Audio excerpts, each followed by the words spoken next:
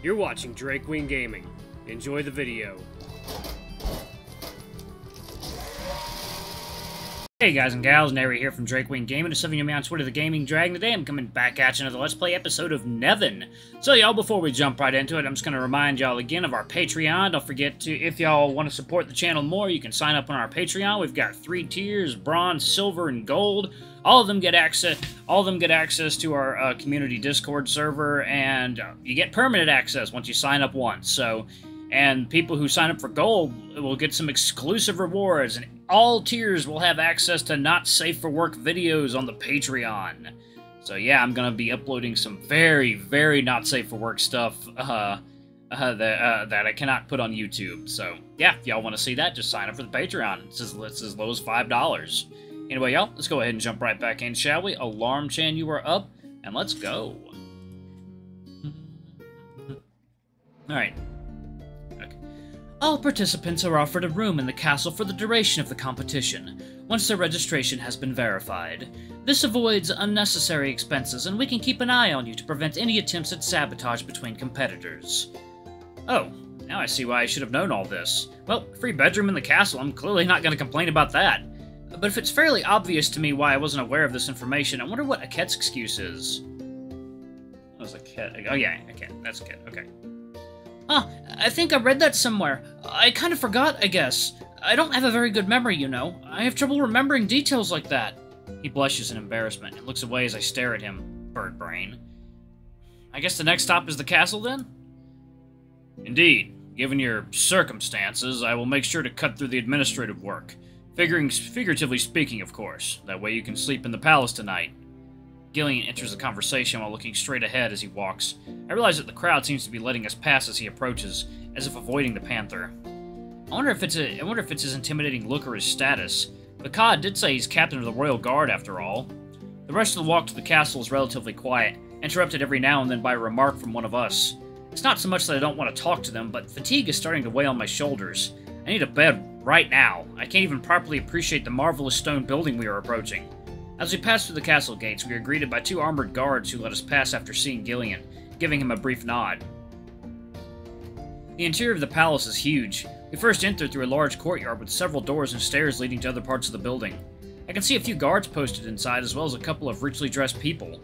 However, before I have time to inspect my surroundings any further, a cavernous voice suddenly explodes through the halls, giving me a huge earache. Tenok! Turning to look at the lizard, I have the strange satisfaction of seeing him with a worried expression, his scales slightly paler than usual. However, Tenok quickly pulls himself together and smiles as he steps back. Well, gentlemen, it was a pleasure to meet you. That's my cue to disappear. I hope you all have a great evening. Oh, and if you could hold him back for a bit, I'd really appreciate it. Hold him back? Who is... Before I can say anything more, the lizard rushes to one of the stairs next to us. He is faster than I expected. Where have you been? You missed our training session, Gillian. Oh, God. He looks angry. A stern-looking bear in full armor comes from a corner of the hallway and stands majestically before us. 2 guards stand behind him, and they are ridiculously small compared to this juggernaut of a warrior. Said warrior frowns and turns to Vakad and Gillian. And on top of that, you bring us even more refugees. Take good care of them, at least. It would be a shame to tarnish our reputation. It is true that the people of Frostfang are known for their hospitality, but I'm beginning to wonder if their kindness seems warm only in contrast to the inhospitality of the wilderness. That being said, I've been mistaken for a lot of things I'm not today, and I'm really getting tired of it. Excuse me, sir, but we are not refugees. We are bards, and we are here for the competition. We found them surrounded by bandits. If we hadn't intervened, they would be dead by now. The god looks at me harshly, but the bear stops him with a wave of his paw. The giant in armor addresses me directly with a strangely amused look. And is the idea of coming here without an escort also yours? If you had not been attacked by bandits, you would have been eaten by wild beasts. There's one thing I'm not in the mood for right now, it's that kind of comment. I'm exhausted. It's been a shitty day. I still have the stench of death in my nose, and I've already taken reprimands from Akkad. It was possible I let a bit of my anger get through in my voice when I respond, a tiny, tiny bit. Perhaps if your kingdom maintained and guarded its roads, in short, if you did your job, we could travel safely. This time, not only Gillian and Vakad, but all the guards around us are giving me an insistent look, and one of them even puts his fingers on the handle of his sword. The bear has a stunned look on his face, and for a moment, I'm starting to think I may have screwed up big time. My muscular God, I always hated that word. My muscular interlocutor suddenly burst out laughing before slapping me on the shoulder.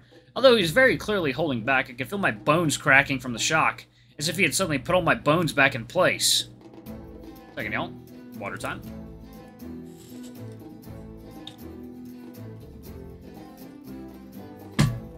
Ah, good music. Ah, this one has a sharp tongue. If you're not good enough to win, I'm sure you'll make a perfect jester. I feel the heat of my annoyance rise in my muzzle as I hear what he says. A jester? Do I look like a fucking jester? He can stick his jester up his big furry... No, no, no. Calm down and focus, Ellois. Let's be nice to the nobility. I'm sorry to disappoint you, but I fully intend to win the competition. You have to find someone else to play the fool. In that case, I can't wait to see what you're capable of, but I must warn you, my fathers are hard to please. His fathers? Why do I give a fuck about that jerk's fathers? Oh. Oh, no. I suddenly contract every muscle in my body. Yep, I was right. I did screw up big time. Way to go, Ellois. You never learned to shut your big mouth. After all, there's probably only one person in this entire kingdom with two fathers whose opinion matters in this competition. Huh. Nice to meet you, Prince Melbourne. The bear seems to mischievously enjoy this moment of embarrassment before bursting into laughter. Ha ha ha ha ha! I love doing that. I'm not going to eat you alive, little bunny. You can relax. Now, let's get serious, shall we? I'd like to know your names. Caught between the stress of having insulted the crown prince and said prince's quip, I began to smile nervously as I scratched my ears. Ellois, and the scared falcon behind me is a cat. The bird raises a talon while smiling shyly before prostrating himself as much as he can to disappear behind me. And considering my size, that's a feat in of itself. If there's anything I didn't expect to see in my life, it's someone hiding behind me.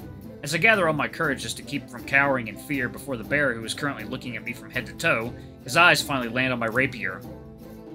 What's that? A sword? A badly held sword. Gillian, I want to catch up on my training session tomorrow. And our guests are also invited. They obviously have some things to learn. The prince's gaze is especially insistent when it lands on me. Something tells me that accepting his invitation isn't really an option, and that I really should show up for this training tomorrow. Wait a second, a private session with the Crown Prince? Come on, Ellois, it's a golden opportunity to score some points. Of course you're going to show up. I will be there, Your Excellency? The princely mountain of muscle swings his arms behind his back. He never looks as stern as he does now. I prefer, Your Highness. Bear remains impassive as I watch him to find a trace of humor in his demeanor. So, I'll be there, Your Highness. A heavy silence ensues, and the bear puts an end to it while maintaining his serious air. I was joking. This is it. I've reached my limit. I'm gonna slap the Crown Prince and probably end up sliced and diced by his guards. I'll die young, but I've had a good life, and it'll be worth it. I blame the bandits and the exhaustion. A playful smile finally appears on his lips as if to taunt me even more, but this time he has at least the kindness not to laugh out loud. Fortunately, he turns his attention to the two guards who accompany him, giving me the opportunity to take a breather. Guide our guests to their rooms. I think they'll need some rest before the competition.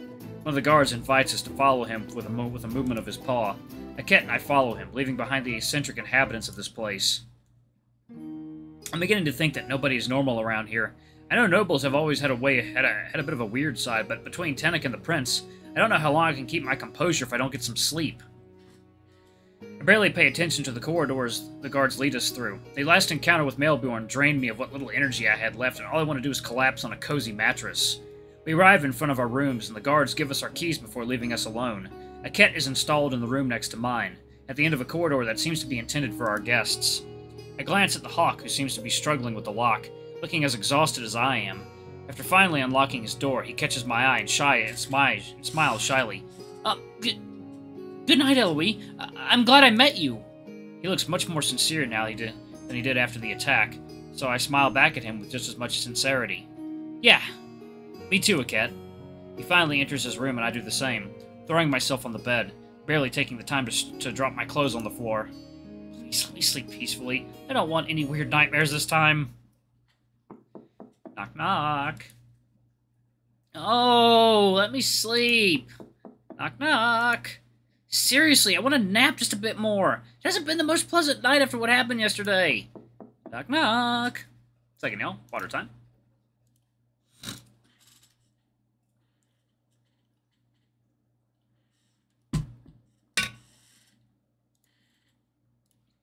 The castle better be on fire, otherwise I swear that whoever knocks on the door will wait for me eternally. 1 minute, I'm coming. Nice room. Actually, that looks kind of like a... It's kind of like the room, like a room in a... Yeah, it definitely looks like a room in a castle. Or a church. Or a convent, I guess. I drag myself out of bed more than I actually get up. It's way too early for me, and I spent part of the night tossing and turning. In other words, my mood isn't exactly at its best right now, and I'm being woken up early in the morning by someone pounding loudly on my door. As I look around to see the clothes from the night before scattered on the floor. Maybe I should get dressed before I open the door.